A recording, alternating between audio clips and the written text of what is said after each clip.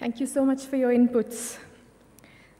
We move on to our next session. I'm sorry we're running a little late. This is the education panel, what's going on in the classroom or not. May I please request the panelists to come up on stage?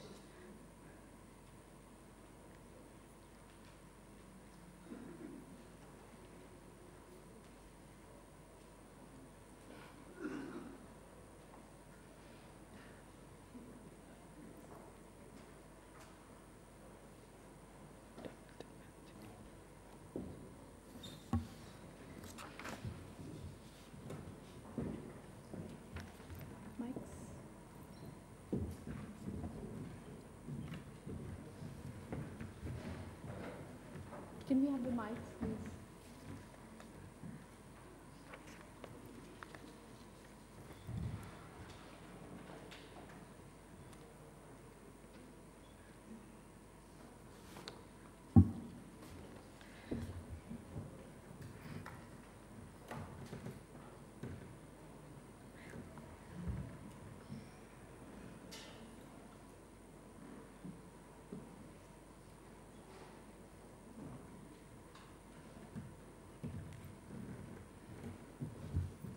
So while they're getting mic'd up, let me take this opportunity to introduce our moderator, Amitav Virmani.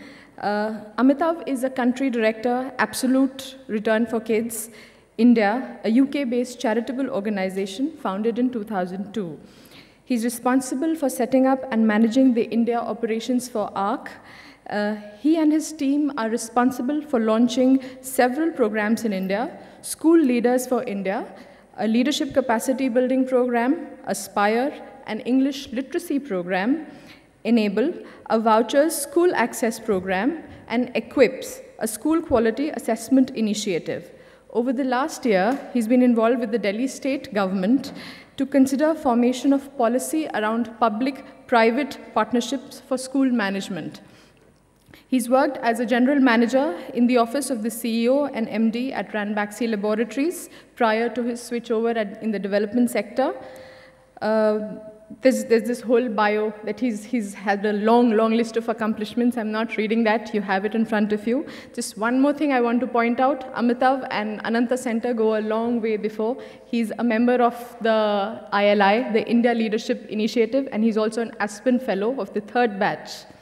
And over to you, Amitav. Thank you. This on? Okay, great. Firstly, I'd like to welcome the panelists. We're going to do this slightly differently from the way we've done the other panels. We'll start with a short movie clip. I'm sure half the audience here has probably seen this, but I thought it'll be a good starting point. It'll also sort of wake you up post-lunch. I'm going to share a little bit on the statistics that at least I'm aware of. I think some of them were shared during the movie this morning, but it's important to reiterate some of that just to kind of bring it to life. And I want to share a couple of personal stories as well related to this particular subject. And then I'm going to request some comments and questions from the audience members, because I don't think we've had enough interaction with the audience. So I'd like to maybe call on some people and maybe ask some people to make some comments. And then we'll go into some remarks from the panelists. So if that is okay with everyone, then can we just play the clip, please?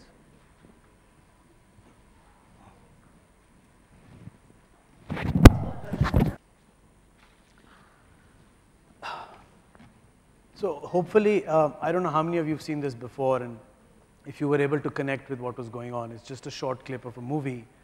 But essentially, this is what we've been talking about the whole day, right?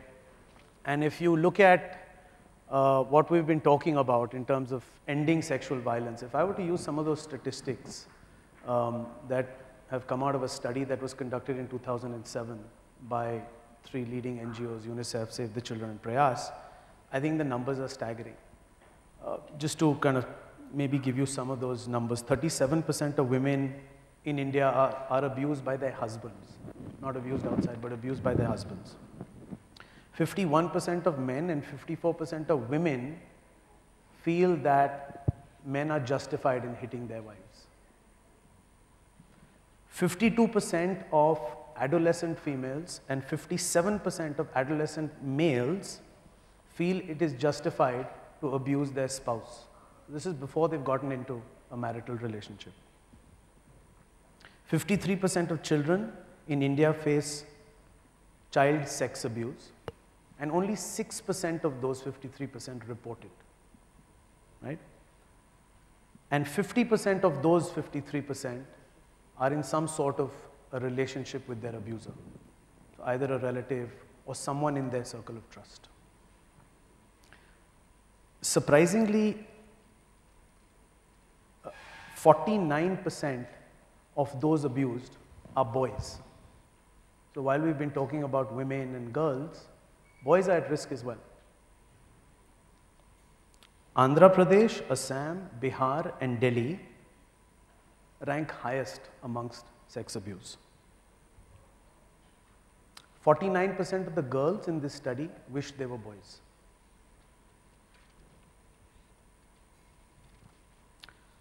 I want to share a personal story. Hopefully it will put it in context. If we're talking about 53% of those people who justify or feel that it's justified to abuse their spouse, that's half of us sitting in this room. I want to share a personal story about a close relative without naming that person or telling you what my relation is with that person. This person has been in a marital relationship, of course, for the last 30 plus years, has had physical abuse and sexual abuse on them for the last 30 years. The husband has been in 8 extramarital affairs. She continues to face this abuse on a regular basis. Of course, I'm very close to her, so she confides in me. She's desperate to get out of that relationship, but has no avenue. She has children to support. She has a house to run. She has no house of her own. And society will not accept her or her children if she leaves. I struggle every day to give her my advice. I don't have any. That's just one story. I'm hoping that today, over the next 45 minutes, we can share a little bit more about what we've experienced either in a personal life or in the workplace setting or at school or at home. I think the options are limitless, right? We're seeing it everywhere. So I want to start, I know there's some students in the audience who I was having a very nice conversation with over lunch, prior to lunch.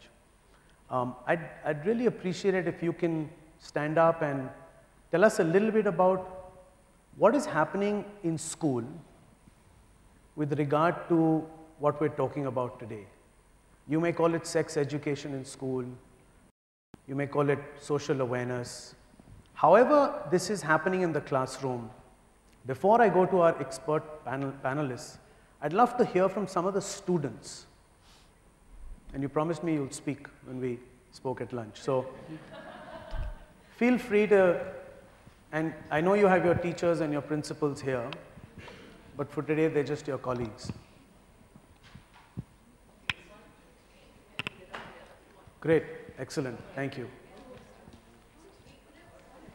If you can just tell us your name and your school, and then if you have a comment or a question or an experience related to ending sexual violence and what you know about it and what's happening in school specifically with regard to this subject.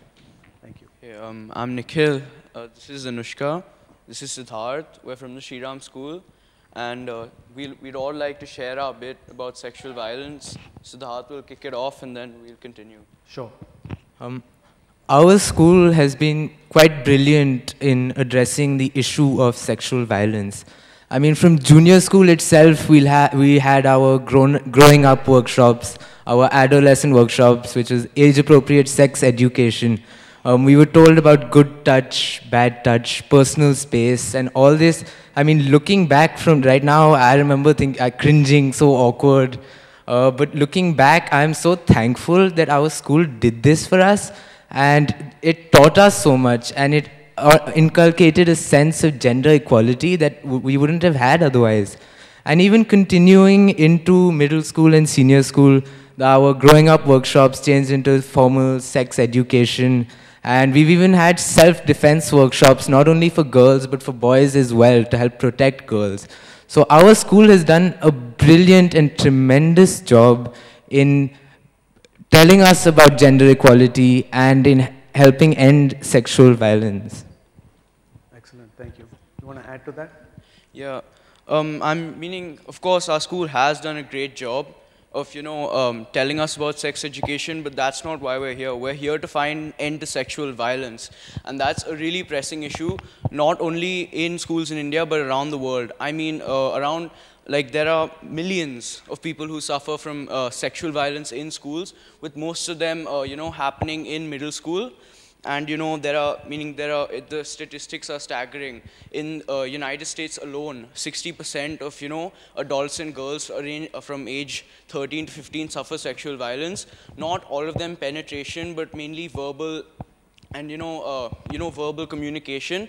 And you know, we have to work towards normalizing talk of sex, because you know, around the world, it's considered taboo to, you know, talk about sex, sexual violence, and such actions. So we have to work towards, you know, normalizing stuff like sex education, because we can, from our own experience, whenever we talk about it in school, it really is taboo. You know, we get awkward and stuff. So at least that's my take on it. And thank you. As was mentioned today in an earlier panel, even if it's not a taboo and we are allowed to speak up, it's not always equal. And at least for us in school, so far it has been. And something is as appropriate coming from a boy and a girl, and we haven't had much of a distinction.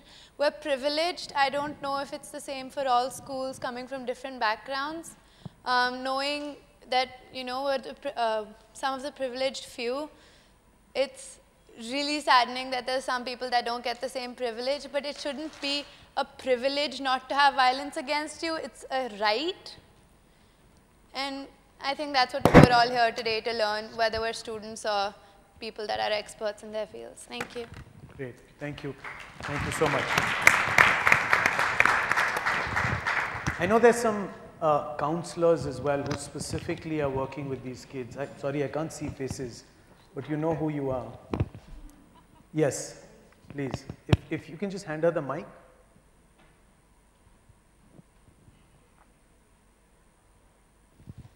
Hi, I'm Pratham. I'm from the Shri school, Vasant Vihar. So I work with the young kids with junior school. So like one of the kids said, we do growing up workshops for the kids. We talk about boundaries, ownership of one's own body, the power to say no. We work on, I had a group of students who were talking about safety and were concerned. So together we developed their own Bill of Rights, which they signed, and they wrote what the right to be believed, the right to say no, the right to personal space. We also have a anti-bullying task force, which extends, into sexual violence, to violence itself. And what I'm trying to do, and what we've got teachers to do, is to inculcate that into the curriculum. Our second phase is to talk about growing up and make it a curriculum-based thing, rather than just focusing on what we do now as grade 5s and grade 8s. We want it from nursery. We've spoken to the principal and director to change the terms from good touch, bad touch to either safe or unsafe, or comfortable or uncomfortable, because we felt that the words bad was very, it was not a good terminology, because the child might be stimulated and might not know the difference. So lots of ways we're working with the students in terms of sensitizing the teachers as well. I think one kid, one of the child said that teachers put on their own judgments when it comes to sexuality, and limited conversations. So what we're trying to tell teachers is use proper terminology, open the doors to communication. I've told teachers what kind of questions they can ask to open that, facilitate that discussion, so kids can approach you and they don't feel ashamed about it. Great, thank you. So that's what we're doing right now. Thank you. Can maybe take one or two more comments or questions. Yeah, I see two hands, so let's just take those two. Hi, I'm Manju. I'm a creative movement therapist, and we do a lot of work with school and college students on gender and sexual behavior and sexual and reproductive health. And I have worked with government schools, Kendra Vidyalayas in Delhi, It was a pilot project by Ministry of HRD. And it was amazing that those kids did not even know the names of the sexual organs, some of them. And till class 12, even though they have a biology chapter and biology subject, but there were a lot of things they did not know, which, normally we know. And, so we used to emphasize a lot on respect towards one's own body, as well as body of the opposite gender. And I would like to share one example that I share it with everybody, that you have a piece of chocolate, and it's your favorite chocolate. With how many people would you like to share that? And the kids would say that maximum with a best friend, but not more than that. So then when you give these kind of examples and then relate back to the love for your own body and respect for the others, then we would say that, so how easy is it to share your body with somebody when you don't know whether that person respects your body, or whether you respect your body and whether you respect the other person's body? So a lot of those things. So, Shri Ram School is privileged, and the students are privileged that they're getting these, people are talking about these issues, and school is doing a lot of interventions, but it's a sad scene in the government sector. Yeah. Thank you. There was one more hand here. Sorry, I'll come back to you at the end. We need to get the panelists as well. Thank you. Thank you. I work for an institute, an NGO called SETPA, and we are working in government schools. So we're working in 1,428 schools in Jharkhand, about 809 in Bihar, and 12 private schools in Delhi. And I have just two messages. One, despite what people in this room thinks, or we think we know, acceptance of introducing such programs, such topics in schools are very, very low. Yep. I think about 80% of government schools don't have any kinds of life skills or adolescent education. The last time when NDA was in power, they banned quote-unquote sex education in 12 states in the country, and even today 5 states have banned this kind of education in school. So my first message is that we cannot be complacent. We really have to push for the need of introducing such content, such topics in schools. So we are not there yet. Number two, also this realization that in-school programs are not going to solve all our problems. We have seen in the last 7 years, we have had annual evaluations. We have seen that children's knowledge, of course, improves. Their attitudes also change. But it's easier to change attitudes in certain aspects and not so much in certain other aspects. To give you an example, if you talk of stigma against a person who's HIV positive, you will see a very sharp movement, a positive movement. But when you ask questions around gender equity, you ask questions in a roundabout way. You ask, do you think a family must have a boy? There's hardly any change. Because that's the social conditioning which is working. So in-school programs are great, but if it is not happening side by side with social changes, then we are not there yet. Thank you. Great, thank you so much. I think that's a great segue to get our expert panelists to give their comments. And the way I'd like to do this is maybe start with Manika. Manika, of course, as you know, is the director of the Shri Ram schools, one of the leading schools of the country. They've been ranked amongst the top performing schools since 2008. About 4,000 children across your 3 campuses, and very well regarded school. And Manika has, of course, been dealing with kids of all ages for the last so many years. So I want to start with you, Manika, specifically with regard to what are you seeing out there on a day-to-day basis that is worrisome? So what are there any specific indicators or telltale signs that sexual violence is a problem and it's brewing? It starts with small things at school and then grows to become much bigger acts of sexual violence as you grow older. So I want to get your perspective on that, and then I'll ask the speakers to build on it. Thanks, Amitav, and can you hear me? Yeah. And thanks my students first. You were wonderful. Actually, you can't hear, right? Mic is not working. Is that okay now? Just turn the mic the other way. Maybe hold it.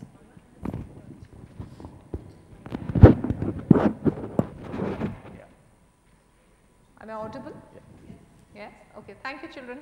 You were our ambassadors, and half the questions have already been answered, actually, Amitav. Okay, I'll take you back to a school situation. You know, the most critical thing in a school is orientation of all the stakeholders. And when I say that, I mean parents, teachers, new teachers who join us, and students. What happens in most schools is that too much emphasis is not laid on what are the expectations of teachers. So for instance, I'd like to quote something here, and I know I have some colleagues in the audience. We have a very clearly articulated sexual harassment policy in school. I was talking to some other principals and they were quite surprised that, and this is not recent, this is not post-Nirbhaya, it was there for many, many years. And every year when the school term kicks off, we have 500 plus staff, and even last year, July, 1st of July, we got the staff together and we shared the policy with each and every member.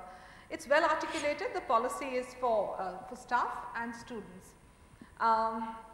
So coming back to answer your question, we think it's critical that there's an understanding and an orientation towards what expectations are.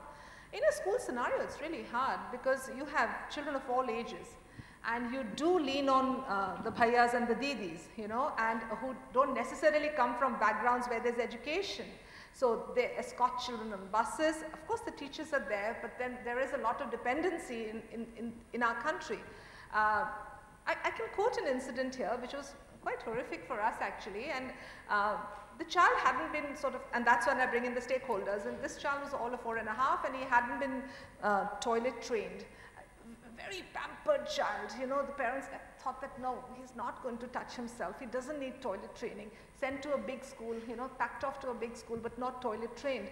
So he visited the toilet and he didn't know how to do, he didn't know how to help himself, he didn't know how to tie his button, he didn't know what to do. So obviously this is a little boy and the didi was called for, and when he went to the loo and he had to be washed, he came back, and because of what the children spoke about the orientation and safe touch and good touch and you know all of that what even Pritha spoke, the children were aware that the teacher has told them that if you don't feel good, come back. That came from the teacher, but unfortunately not from home. So the child came and told the teacher, I didn't like the way he washed me.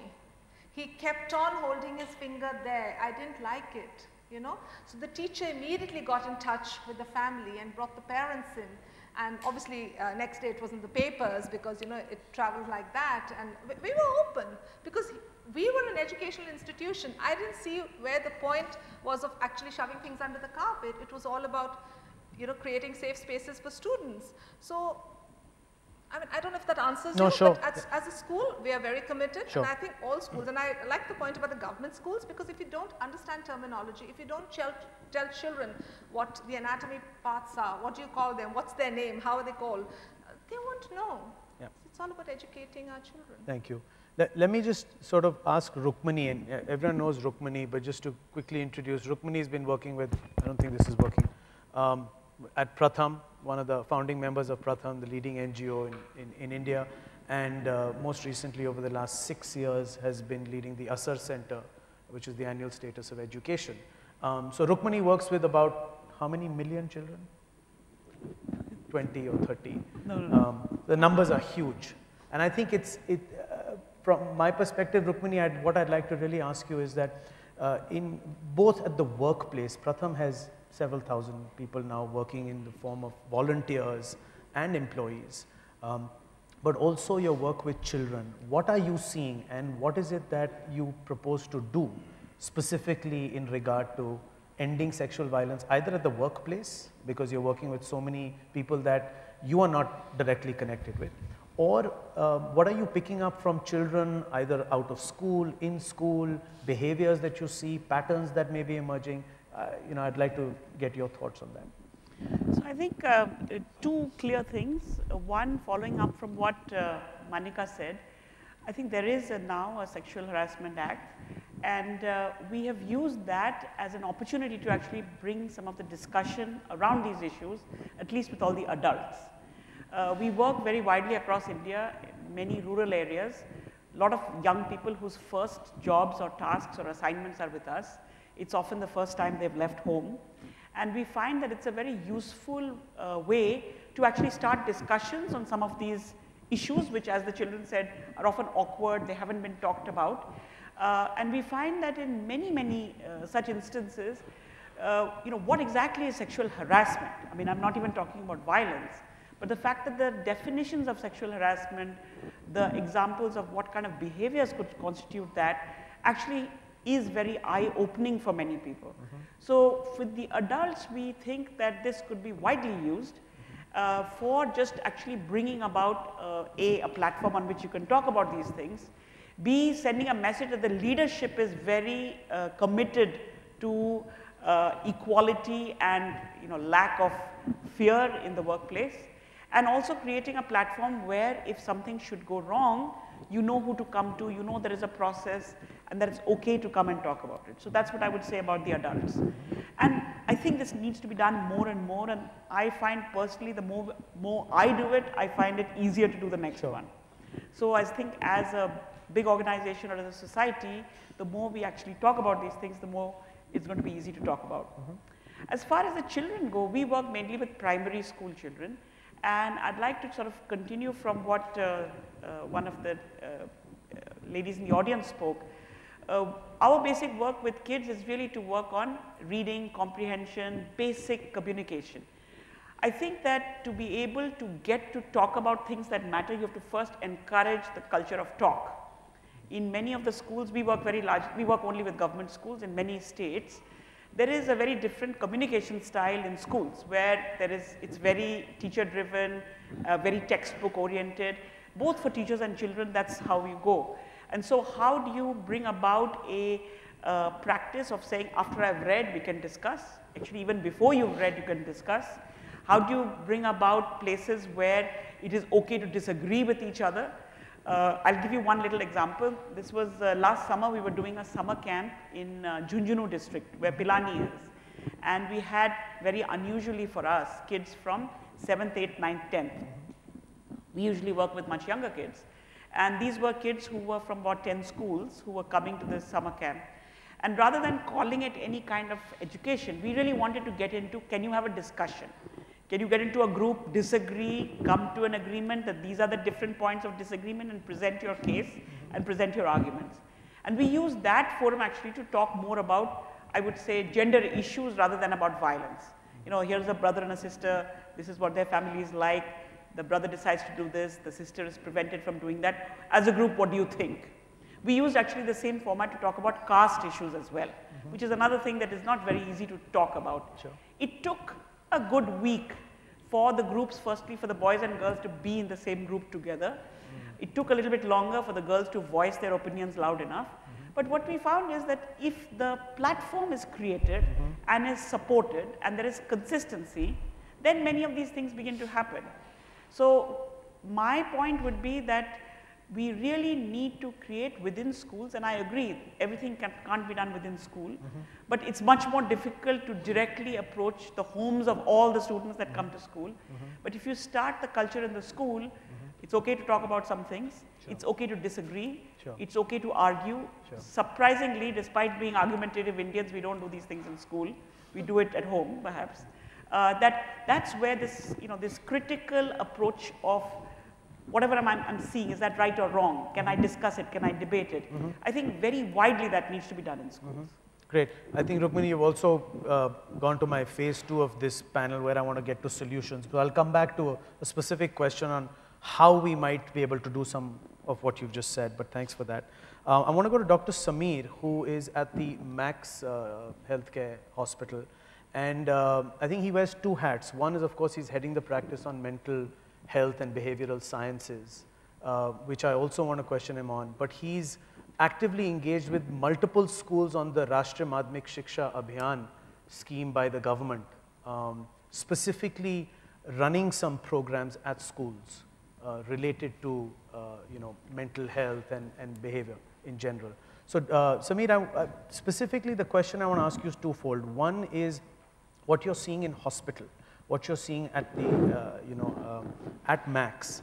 Are you getting cases, and pardon me for my ignorance here, but the famous debate by Sigmund Freud on nature versus nurture, where is the line when it comes to sexual violence, and where is how does a person's personality develop over time? Are they born a perpetrator, or do they eventually become one, or is it a combination of the two? And how do you pick up early signs of something like that, whether in hospital or in the work you're doing in school?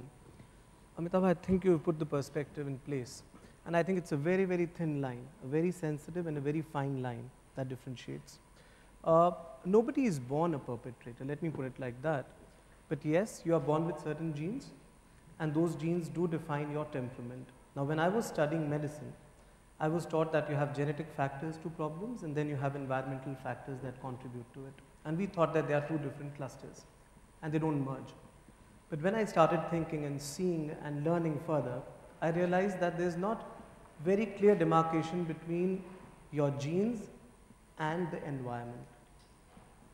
I'll give you an example.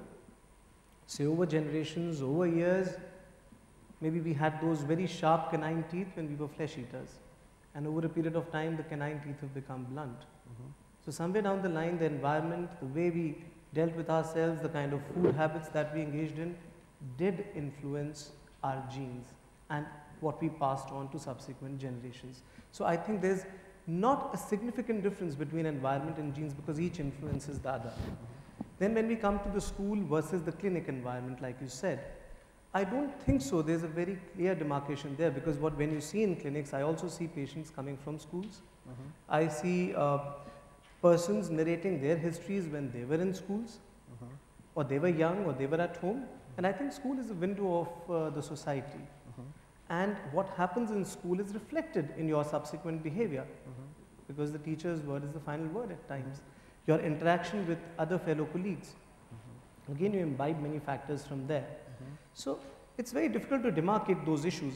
But when we talk about any perpetrator, try to understand the biological factors. We talk about certain areas of the brain which are maybe hyperfunctioning and certain areas of the brain which are hypofunctioning.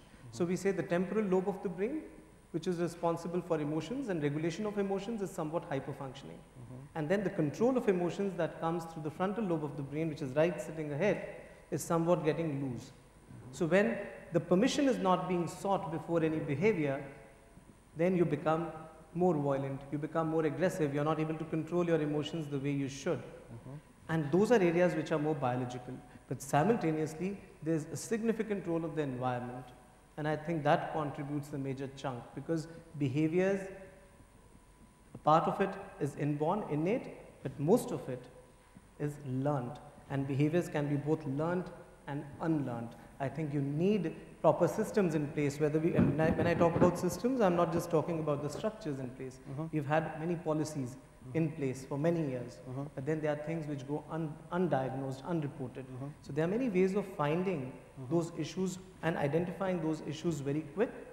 When we talk about children or any person at large, most of the communication happens through body language. Words come later. And physical acts come much later. So when we are talking about physical acts, that's a very minor chunk. But majority of us face a very negative body language from many other people in the world.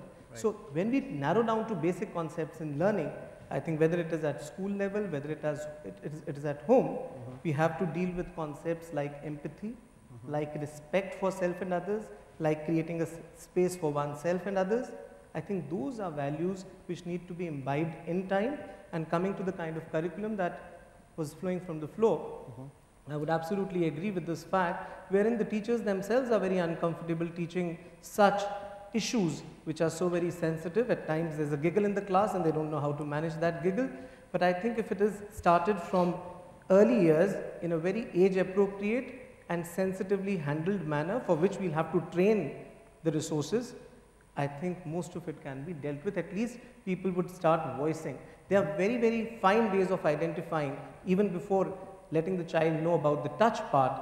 There are many ways of identifying whether a person is going through sexual abuse or any kind of such uncomfortable situation. It is through the flow of body language, the kind of toys that children play with. At times they avoid touching those areas, or at times they become too inquisitive to touch those areas in the toy, which perhaps reflect some kind of a sexual conflict in the mind. It also reflects in the way the child withdraws from the society or perhaps from the family members where the eye contact goes amiss with the family members. So there are many ways in the kind of play that the child engages in, the kind of drawings that the child draws. There are many ways to kind of find out those issues, provided there's a will, there's the time, and there's the sensitive eye to kind of find those. I'm going to come back to the panelists once again. Let me go to Bindiya, but specifically when I come back, I want you to just think while you have the time, is how we're fitting all of what we're saying into education. And I think education is broad. It doesn't mean just school, right? It's much larger than that. It's at home, it's the society, it's school. It's basically awareness building as well, right? And if we can pinpoint some solutions, and I will turn to the floor as well, because most of us are so closely connected to this particular subject, and I'm sure you'll have some solutions there. So coming to Bindiya, Bindiya is currently at Room to Read and working on the girls' education program. She works with about 6,000 girls specifically across 6 states, and they work with government schools. So hopefully we'll get the government school perspective from a live program in some of the issues that were highlighted earlier. So Bindiya, if you can just share your experiences. So I think, like Amitav, you mentioned that 53% of us children, they experience sexual violence in some form or the other, which means 1 in every 2 children, in fact, has faced some form of sexual harassment or violence. So, you know, we are dealing with girls who are in the age group of 12 to 18 years on an average, and you know, working in 6 states, which means we are working with the girls who are situated or located in the urban context as well as the rural context. They are in, you know, the states that we cover gives us experience from northern states as well as southern states. We are reaching to girls who are belonging to marginalized communities, Dalit community, minorities. So, you know, why I'm talking about these is to tell you that the incidences of violence are so common, so rampant across all these categories. It is not specific to one group or one area per se. And the forms that we have seen, or that our girls have experienced, one is that, of course, incest, the family member attempting for sexual violence, sexual based violence or abuses, and taking advantage of the situation. So that is very common, you know, and the preparators include, as we have seen in the movie also and in our discussions we are hearing, they are, like in our experience, 99% of the time they are the people who are actually related to girls. In fact, in the immediate family, fathers, stepfathers, brothers, there are friends' fathers, you know, or rickshaw puller who are, you know, daily involving in the daily commute with the girls. Those are the people, stepfathers. So these are the people, brother-in-laws, who are actually engaging in these kind of, heinous acts with these girls. So, and there are no, you know, defined laws or processes to act upon these, but these girls are experiencing them, and they are not occasional incidents that are happening. These are, you know, multiple years they are continuing before they come to our notice. Rape, again, you know, we have had incidences, unfortunately, where the girls have been raped by their fathers or uncles, and eventually they got pregnant also, which was a very critical case that happened. I also want to, you know, specifically touch about the cases of abuse that are happening in the schools. So we have had heard from the girls where the teachers in the school, they are putting their hands in the pockets of the girl students. They are actually fondling with their private parts. They are going on threatening the girls that if they inform anyone about this incident, then they will make sure that the girls do not continue to, you know, come to the computer classes or continue to get their education, they don't get to retain in the school. There are teachers who are actually, you know, in a very indecent way, hugging girls, pressing their bodies against the girls. So they are, you know, on the computers they are showing some porn material, trying to show some porn material to the girls. So these are things that are happening in the school itself. And when we talk of, you know, leadership, of course, here we have schools or students who have the fortune of, you know, having a leader who is conscious, who is working on the areas where, you know, to have a policy in place. But in these schools, most of the principals that we have, you know, talked to during our baseline, they do not have any idea of, you know, whether a code of conduct should exist, or whether there are such cases happening, how they are dealing with it. There is just no information available, or rather no willingness to talk on these aspects at the school level. I will also like to touch upon the incidences of early marriage, which is giving legitimacy to the sexual violence that happens within the walls of homes. So we have had around 17% of our girls dropping out from education program because they got married at an early age. So they got married, they were staying at their parents' place, their natal home, until the Gona happened, and then during that phase, in between, they go to their in-laws' place, and then they come back, they get pregnant, and our school systems are not ready, not ready to accommodate girls who are different. So when they come back, they have to follow certain cultural practices in terms of putting bindi or sindoor, and then when they come to school, there is a stigma attached to it. Other girls see them as different, and there are sometimes made fun, these things are made fun of. So they get discouraged to attend schools. If pregnancy happens, then all the more difficult for them to continue the school. So these are some of the ways in which we have seen that sexual violence or harassment is happening. If teasing, I mean, in Indian context, we take it as very lightly, and from boys or males perspective, it is a fun thing to do. We have been talking about it since yesterday. But in our experience, we have seen 100% of the girls have faced this if teasing thing while coming to school or going back. We have been working in some locations which are like, schools are 12 kilometers far from their homes. So they have to travel long distances, and while on the way, there are drivers, there are laborers who are attacking girls, who are passing lewd comments. There are boys who are offering them gifts, trying to attack them, assault them. So these girls are frightened, and they are not even willing to tell this to their parents, because they think if they inform, the parents would say, okay, sit at home. It's better that you sit at home and be safe rather than getting into this sort of a trouble. So these are the situations which are actually happening across these states. And impact, like I said, we've been discussing here, they become irregular. That is the first indicator that we get to see. They become irregular.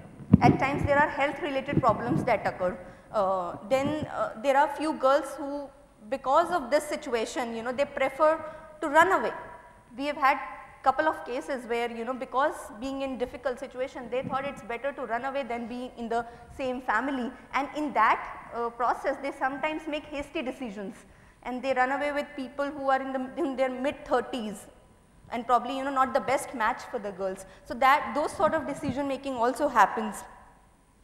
Poor performance, then there is a stigma attached to it. One, that they are not being able to perform well because there is in terms of concentration or the performance, it is deteriorating. So there is stigma attached that they are not performing well. At the same time, they are going through a trauma at a personal level. All these things combine, have a combined effect on girls and present as an obstacle to continuing their education. So here I would just like to make 2 points. That one is that, of course, we are saying education, we are assuming that education is a ladder for them to move up the social hierarchy, grow in their own personal domain. But the institutions who are providing education, how safe are our institutions itself? How safe are those processes? How gender neutral are those processes? So that's one thought that probably I would like to leave with the group, sure. And then we may come back. Sure. Yeah, I just maybe to move us along and kind of shift gear a little bit. At least the theme what I was picking up, at least most of the panels that I've sat in on, have said that that particular subject area, for example, the law itself will not prevent violence. Education itself is not the silver bullet. Men's attitudes might change, but that's not enough. So, there is no silver bullet for us to say, this is what we do and that's the end. Clearly, everything is has to be strung together. And where I want to go from here now is on a couple of things that I just picked up on. Manika, you mentioned a very interesting thing about this boy who had the courage to speak up. And because he spoke up, you took action, and I assume, fired the the staff member. Now that's fantastic, everything worked. Right? I just want to tie it back here and not to pick on the students that are sitting here, but when I asked them to speak, it was an action that I requested of them, but it didn't happen instantaneously. It required another intervention by Kiran walking up to them and giving them the courage to say, it's okay to stand up and speak, and then 3 of them came together and they spoke. That's a lot of multiple things happening, right? Question I want to ask you is, while we are educating our children at school, right, is that enough? Or there has to be more that needs to take place? Beyond that, you know, do we need to put them in situations intentionally and see if they, you know, almost like a mock drill, like you do a fire drill, right? You do an earthquake drill. Should you do a drill where a didi is told to touch a child inappropriately and see if that comes back to you? I'm just throwing it out there. I'm not saying that's the right way to do it. Sorry if I've gone in a wrong direction. All I'm saying is that children will not necessarily speak up, right? And if you want this to be prevented, you need to do more. So I just want your thoughts on that. Just 2 things on, just 2 aspects. The first bit about, you know, Kiran going up to the students, I'd just like to make a comment here. The very fact that the students are here as a part of this discussion, where they're only grown-ups and people, you know, 25 and above, right? The fact that as a school we believe that students are actually partners in this whole process, and they have a job to do once they go back, not only to take it back to the student community, larger student community, but also to talk to the teachers about lessons learned. So that's the first bit. So I seriously think it's not just in a school. Education has to be beyond school. You know, you can't just contain it within a school. There has to be sensitivity, there have to be opportunities for students. So when you speak of, okay, to say that, okay, should you create situations where students will speak up, situations are created through very interactive assemblies, through movies. You know, I've just met the lady who's going to be on the next panel here, who is a panelist here, who's already come and shown the movies on anger at our school. So the point is, as a teacher community, you have to be sensitive about what is it that's plaguing today's students. Sure. You know, what is it that they need? So lessons are not about history, geography and mathematics in the classroom. Education is much more holistic than we believe. So for a lot of schools, they sometimes ask us that, how do you manage so much, you know? How do you manage to do everything and yet you the children take the board exams? But you have to have work around those things, right? The teachers obviously are fabulous, so they come forward to get as much time to engage with students. So we believe in contact time.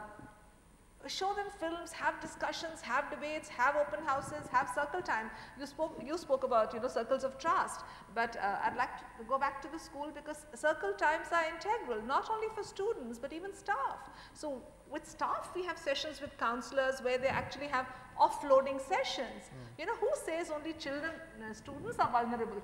Staff are equally vulnerable. Absolutely. And I'll just bring you back to one more thing. You know, I think Rukmini ji also said about, you know, it has to come from the management, the school, the top level have to understand that they believe in what everyone is, you know, the vision has to be one. So for instance, we could have articulated policies lying in files or lying on our desktops forever and ever, yeah? But if staff don't see you as people who take action, and if there are consequences to any behavior that's deviant or extraordinary, then staff are watching, and because they're going to turn around and say, yeah, the policies exist, but who cares? Who does anything about it? You know, they're spineless. I mean, they say it, but they don't do it, right? Yeah. So as top-level leadership, as teachers, as educators, so we have that cash committee in school. And who says it doesn't happen in elite schools? It happens in government schools, but I'm not sitting here on a high horse and saying, no, hamare school mein to kuch nahi hota. You know, it's not true, you know. Every man and woman is very vulnerable. So we have had 2 incidents where male teachers, you know, we had an official complaint by a female staff who came and said that his touch was inappropriate and he didn't have to touch me, you know, for what? And within that evening, the committee was called for and people presided, and we went back, you know, and got our imperative data and all of that was required, and the gentleman was asked to leave. So that sent a very strong message to to the parent community who got to know, parents get to know, right? And to the teacher community and to everyone around to say, if the school has a policy, they abide by it. So consequences, you know, you find your solutions in the consequences that you place on the table. Yeah, thank you. Does that answer? Yeah, absolutely. Rukmini, I want to ask you a question which came from the floor. Actually, it was a comment that came from the floor specifically about this is not a priority in government and it's still considered taboo. I think that's a very important question. I mean, while you know, we are dealing with children, 85% of our children still go to government schools, right? And will continue to do so at least in the near future. If that is the case and we are not dealing with this issue in government schools, then, you know, I think we're not tackling the issue. So Rukmini, specifically because you advise governments, you work with governments, you know governments, the system, and a lot of the policy makers, I want to specifically ask you, what can we do? You know, whether a paper gets circulated from here, I'm not sure, but what can we do to make this a priority for government and to tell them why it is an important issue to consider adopting in the curriculum or within school settings? I think that having worked with quite a few state governments and with teachers, while there may be certain policy level decisions about what is okay and what's not okay, by and large I think teachers in the government school system would be quite open to new ideas and new ways of doing things if there was enough exposure to demonstrated models of things that work. I'll give you an example, a much simpler example of really being able to teach reading. Now, the way our system is set up, you've got to do things in a linear fashion, and if you haven't learned certain things by first or second, nobody in fourth and fifth is going to go back and teach you. However, if there are models which are working on scale, doable, and you have people who are willing to work with large government teams, we can see big changes that happen.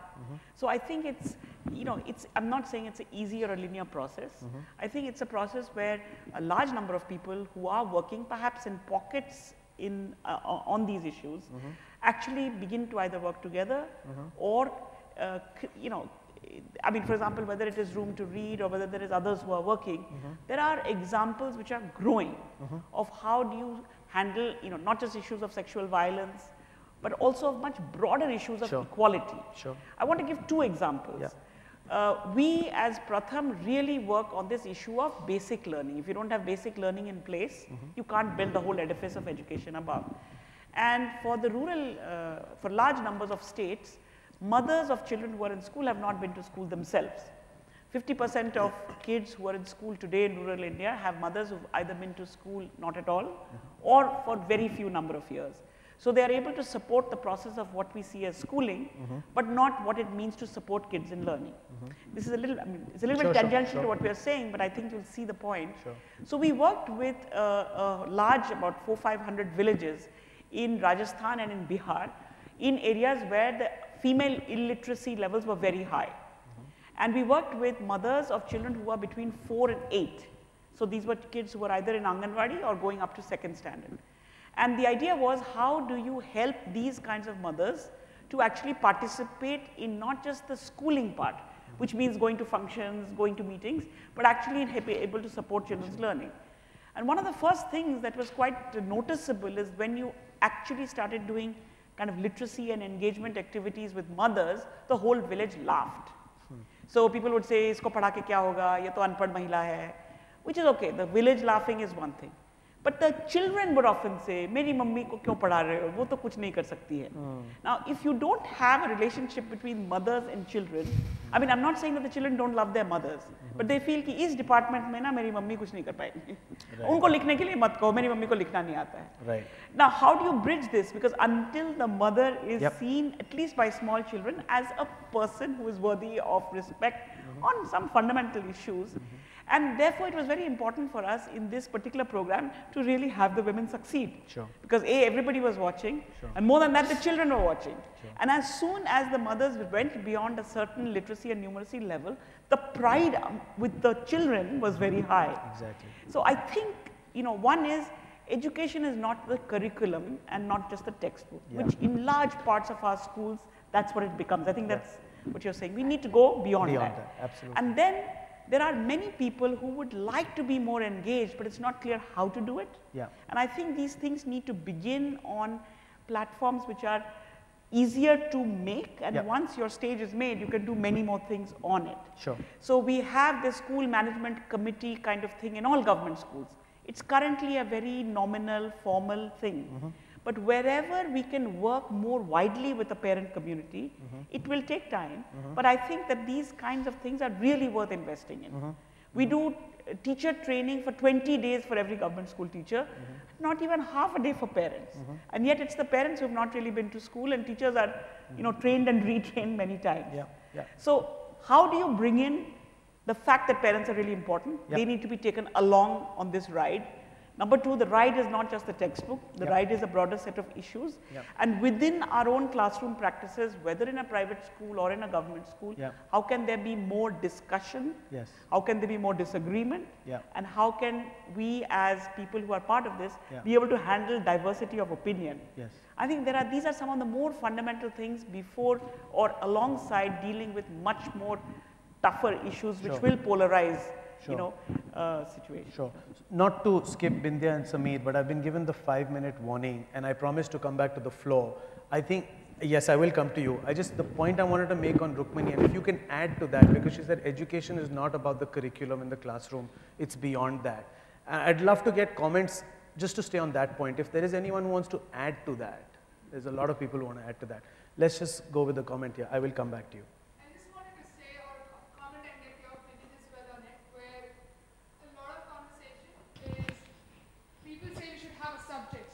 Moral education. Could you take the mic, sir? Sure.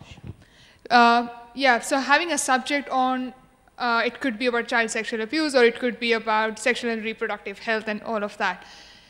But a small exercise that we did through our work, where young boys looked at the school curriculum, there were so many gender stereotypes within the textbooks right from the first grade. And that's where you cannot have a subject, because it's starting right from the very, very young age. And just adding to that in terms of role of parents, often when we hear examples of parents and working with parents, it's often working with mothers. And we're not engaging fathers in that conversation, or very, very few people are. And if any of the panelists have experience of working with fathers or very engaging fathers, it would be great to hear some examples from that. Sure. Okay. Let's just take the 2 comments on this table. They'll probably answer that. Yeah. Could you just, if you can just introduce yourself, your name, your organization, and keep your comment or question very brief. Good evening, everyone. It's been sheer pleasure to be a part of this. I'm Simran Binra. I teach sociology in the Shri School, at the Shri School. Mostly questions have been answered, but because I teach sociology and I'm lucky that my subject lends itself to so much more beyond the syllabi. But the question, I'm just going to do short pointers. Question is, what is the syllabi and how do we go beyond it? The other thing is, when we spoke of taboos and we spoke of visual exposure of to children of the immediate environment, which they can't translate sometimes, especially in rural India. Even if I look at our own children, and when we see them, they don't understand what sexual violence is, because people who are low in self-esteem, so I'm going to the sociological aspect, which translates itself in the biology of it, just to feel wanted. Sometimes they're okay if somebody's approaching them or misusing them or abusing them sexually, because for them, they're just being wanted for something. The self-esteem is so low. And if you don't work in all this, if you don't work on self-esteem to interpret sexual violence, to understand your feelings for it and to raise a voice will be very difficult. So self-esteem is one thing I think we need to work through the ages, even for adults who are low in self-esteem, who let themselves get abused sometimes a little more easily than others. And the other thing which I wanted to say was, before the Nirbhaya case, and generally, you know, we have certain sections of our country like the Northeast and other sections which are a little different from us here. And if those people feel marginalized, because you see, Northeast, if you see girls, a lot of them always are in Western outfits. And somehow, a lot of times when they come to the other mainstream areas, people say, oh, they're easy, they're too forward, they're too broad-minded, look at what they wear, look how they walk out with boys, and they become easy targets to sexual violence just because there's a contrast to how we keep some women in parda and some others are walking on the streets wearing what they want and they look okay in it. But they are victims. So there are issues like Thank you. The comment there, a question? Yeah, good afternoon, everyone. I'm Florence Joseph, representing Shri School, Aravali branch. I teach chemistry, but I'm also the leadership coordinator in the school. I would like to second Ms. Rukmini where she said that it's really important to give a platform to communicate and for the children to discuss the brainstorm issues. And as Laura said yesterday, you know, that this should be a forum where we look for solutions. We know problems galore, but what is it that we do and what has been successful for us? So I would like to say something that has worked really well in Shri School. It's not that we just implement one thing and just stay put over there. We revisit it every year and see what worked, what did not work. So we got a dynamic, like kind of discussion amongst the staff members, and we take forward the same thing to our students. So what we do is we have interwoven it in our timetable itself. So every Tuesday, the last period is set apart for this kind of a brainstorming within the class, and we alternate between, a mentoring session, or it could be a life skill session or a leadership session. And the topics that we handle are really very interesting and which are really pertinent. So for example, last Tuesday, we started off with the mentoring session, where the objective was every class needs to have its own set of rules, you know. It could be different for every class and every level. So we don't make it like dry, like what are the rules for your class? So we come from what is the importance of a boundary? You see, we start off like that. So like, for example, in my class, I said, why do you think you need a boundary in a cricket field? They said, ma'am, unless we have a boundary, how do we know whether the person has scored a sixer or a four, you know? And then we had a good discussion, and finally, we came to a conclusion, yes, boundary is really important. But I had a very smart child in my class. He said that, ma'am, I don't agree. I said, why don't you agree? He said, and how do I say, think out of the box? So I have a physics teacher who is with me. She said, look, that box is a boundary. If that box wasn't there, you wouldn't have a phrase like thinking out of the boundary, you know? So these kind of dynamics go on inside the class. And, yesterday I was traveling back with my student. If I can just request you to keep your comments slightly brief, I know that. Sure. I'll just finish it quickly. So if you've got a particular objective, be creative. For example, Anushka said that, ma'am, if we talk about sex in the class, I think we should do it. So I said, what was the broader, outline? She said, consent. Talk about consent, because if somebody is speaking to me, I might keep moving back. That's an indication for me that, okay, that's my boundary. So I think we can start off from something and go into it deeper, and it just depends on the class dynamics, and we can handle every issue. And I think, Rukmini ma'am, whatever you said is important. I mean, communication is really important. Thank you so much. Yeah. Can you just pass the mic here? I'll take 2 more questions, and then we'll try and wrap this up. There's one here. You had your hand up, sir. Do you still have a question? This is yours, fine. So we'll take one here, and then I'll ask this question. I am Swami, Country Director, Ethnic Minority Foundation is an NGO. We are working with about 1,500 slum children. We run schools for them. We call them as intercultural, intersocial schools. We don't have age bar. 12 years boy can be in the first standard, and 4 years boy could be in other class. So that's the kind of school we run. And we don't develop any curriculum with our preconceived notions, but we go to the community, we go to the children and ask what they want to learn, apart from normal things. Sure. But we also discuss certain issues. We call them as life education subjects. They talk about women's safety, health, this thing. So in that, I think I agree with these 2 panel members that we should look beyond the formal, your curriculum that is given by government or somebody, but let us evolve the syllabus, evolve the subjects from the community, from the people, so that people take the ownership. I think in that perspective, I would like the panel to add more value, so that could be really institutionalized, and then there should be some proper thinking at the policy level. Sure. I'm going to just ask one last question specifically, which has come for Dr. Sameer. Which says, do you suggest inclusion of emotional intelligence as part of the curriculum for teachers? I think it should be. It's a very relevant question, and it should be. When we talk about, I don't know how many of us are familiar with these terms, we talk about social quotients these days, we talk about emotional quotient. Emotional quotient basically deals with empathy. the ability to empathize with the other person, the ability to put yourself in the shoes of the other person and see the world through his or her eyes. And I think that's something which is missing. What people go by is usually a sympathetic attitude, and I think that's quite different from empathy. You may sympathize with a person and say, oh my God, he's in pain, but you are not really in those shoes to realize what the person is going through and what context and what networks are playing in his or her mind. I think that's the basic difference. And when we talk about emotional quotient, I think it's a need of the hour for everybody. Why just teachers? Why not parents, and why not children from the very beginning? And I think there's a lot of impetus being laid on that when we talk about life skill education and we talk about capacity building, whether within the educational framework or outside. And it is also quite rampant, and it's something which is picking up very fast even in other organizations, leave aside just the educational organizations. So people are working on those areas where perhaps you can relate to the other person. They are creating those kind of pockets wherein there's a platform to come and speak up your problem. Say even in the corporate sector, if you are too pressured and there are some kind of issues coming up from your seniors and there are timelines and you're not able to match them, and there's some kind of bully, some kind of ragging taking place in some form, you have a platform to open up without fearing the dire consequences of what might happen.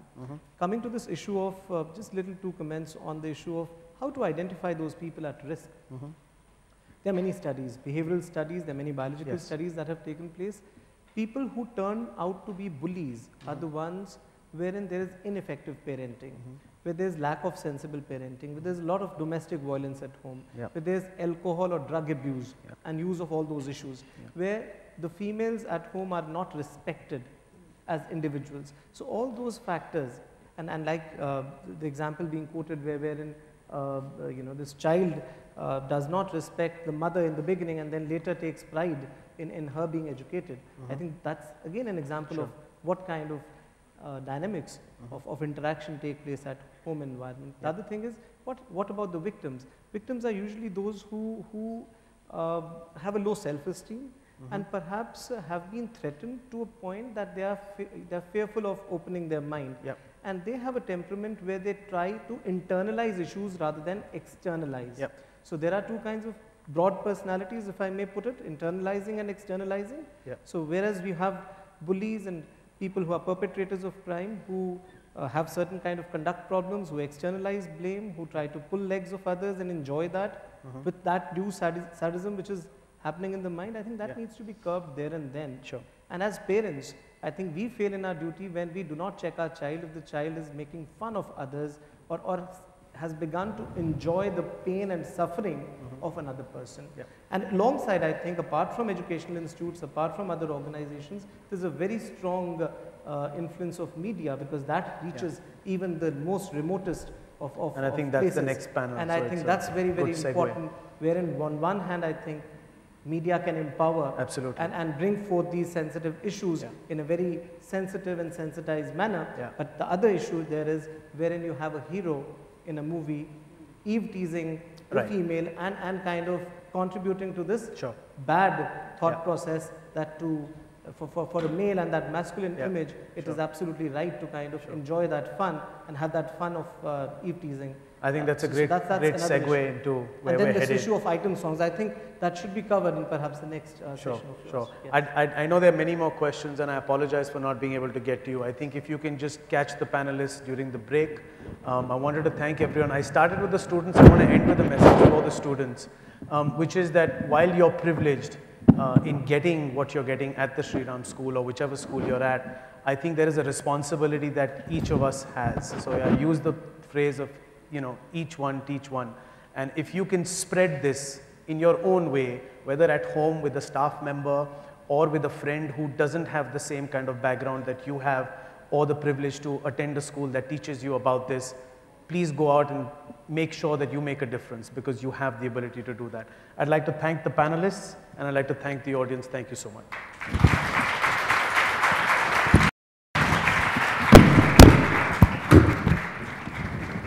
Thank you. you so much, panelists, for that conversation. I'm very glad it ended on the media note, because that's our next panel.